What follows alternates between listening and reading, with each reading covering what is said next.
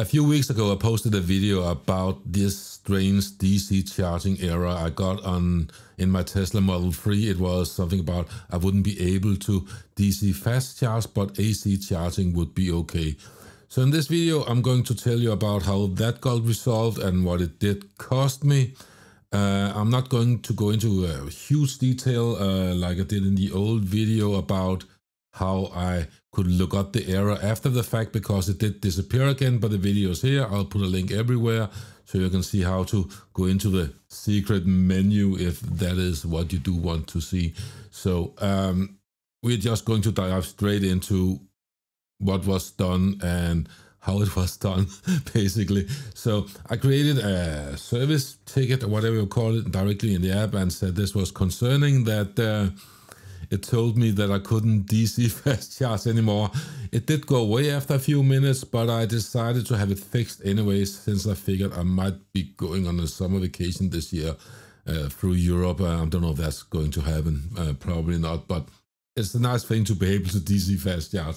So let me show you first what was replaced. So the first thing, they replaced the technician. He came out to my, I'm going to say technician, should I say that, or mechanic? Anyway, he came out to my house, and in my carport he changed this harness, this high voltage harness, and I was working when he was doing that, so, but he seemed like he was doing everything from the trunk and the rear, and it was fairly quick. I don't think he used more than an hour to change it. So you can see the price there, 156 euros. Now I'm going to show you what they charged me here in the end. So that was one of the things that were changed. The other thing was this thing, safety port cap, whatever that is. Can we get a bigger picture? No, that's the second thing they charged, and 30 euros it says right here. So it's not terribly expensive to fix these things, and it was fairly easy. I asked the guy about this error. Was this unique? Was this something he has seen before? And he said, no, we get this error from some cars. It's not uncommon to see this. And now we are just going to dive directly into what does this cost me, right? So I want to say, first of all, that this car of mine here is it's out of, not warranty, but the kilometers is 90,000, not 1990. So it was like 80,000 or 4 years. I can't remember, was it a year? I forget. But the battery is still in warranty for 8 years or 180,000 kilometers or 200. So I think I'm going to hit that right around the 8-year mark if I have the car by then. So I had to pay for this myself. And you shouldn't be too afraid of this, because if the grand scheme of things, what you should be scared about, or not scared, worried about, are the bearings, the bushings in the suspension and everything that keeps the wheel up, because those are not going to last 100,000. And Tesla says it's good, but the people who who check your car if you can drive it on road says it's not, but that's another video. So let's just take the prices on this first. If you want to hear that story, that's yeah, I don't know if I have a Tesla to drive around in a month, but yeah. Anyway, so I might just have to put it in the garage and get a diesel. Anyway, so I have the prices here in Danish kroner.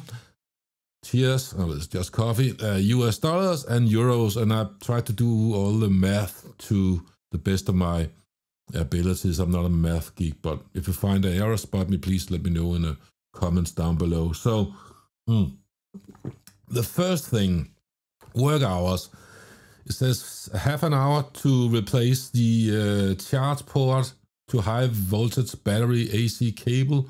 That might be the one you just saw there. So that was almost 700 kroners. You can see there, $100, 90 euros. Man hours are exceedingly expensive in Denmark. So this is going price for a mechanic here. So the harness itself, that's actually not too bad. It was pretty cheap, right? 200 Danish kroner, 27 euros, or 25 euros, 27 US dollars. And then I think the quantity is like 1 is a full hour. So Yeah, it was not even hours. So I think he charged fair enough. He didn't charge more hours than he used. And the charge cap was, as again, you see, 31 Danish kroner for US dollars and euros. And then, of course, we needed 25% tax on top of that. So these are the prices. That is what it cost me. And I haven't had any of those problems lately. So now the whole thing about the bushings and stuff like that, let me know if you want to hear that story. So I'll make a video about that. But let's not make the videos longer than they need to be, because there are way too many long videos on YouTube, right? So fairly easy thing to done, not that expensive if you're going a lot of road trips or whatever, or charging much outside the home. I would definitely get this changed. You could take a gamble if you just use it for commute, see if the error comes back, and if it does come back, have it changed. But this is my only car, so I do want to be able to fast charge. So if I'll still be able to drive it on the road. So yeah, that's it. There's some links somewhere around here, and YouTube will recommend a video it thinks you might be interested in. So don't forget to like, comment, and subscribe, and all that good stuff. YouTube says I should be saying that as well, but so see you around. Cheers.